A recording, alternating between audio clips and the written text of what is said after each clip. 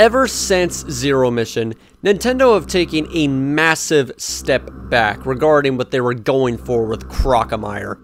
It's very easy to understand that they were firmly confident in forging the path toward utilizing potential for a boss that instantaneously earned a reputation for being iconic after its conceptually brilliant set piece rose to fruition.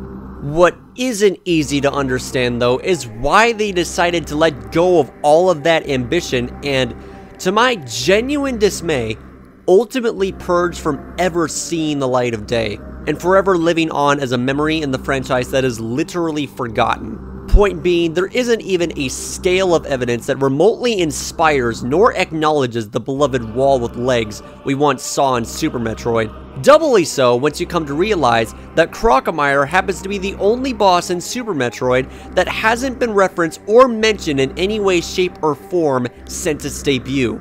Everyone else has either been reused or taken as design references for enemies to some degree, but there has never been any trace of an invincible, multi-eyed, long-armed, Kraid-like lava creature obstacle present throughout the history of the franchise. Dragon received a slight piece of recognition recently as an Easter egg in Metroid Dread, and it honestly would have been awesome to at least have something redeemable concerning anything about Crocomire's identity, but that sadly didn't turn out to be the case. You have so much potential to develop a boss that could have been so much more than a walking wall given the chance, but you sadly had to leave it all behind for unknown reasons and only have what remains be literally and figuratively led to waste.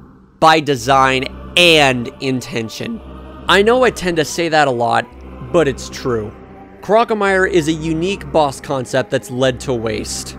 And it's a real agonizing shame that not a single fragment of his entire identity survived in Norfair's burning pool of acid.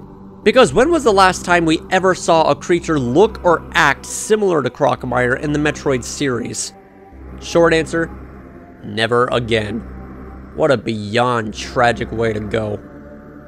As for the second question regarding Metroid Dread's ending, I'll leave it simply as this.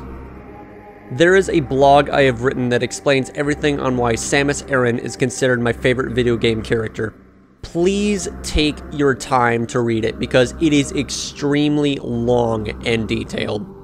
As soon as you're done with that, watch the finale of my Metroid Dread Let's Play series starting at this timestamp right here. And listen to what I had to say about this question during my Metroid Prime Remastered stream, which I'll provide in this timestamp here. Do all of this and understand that it was personal.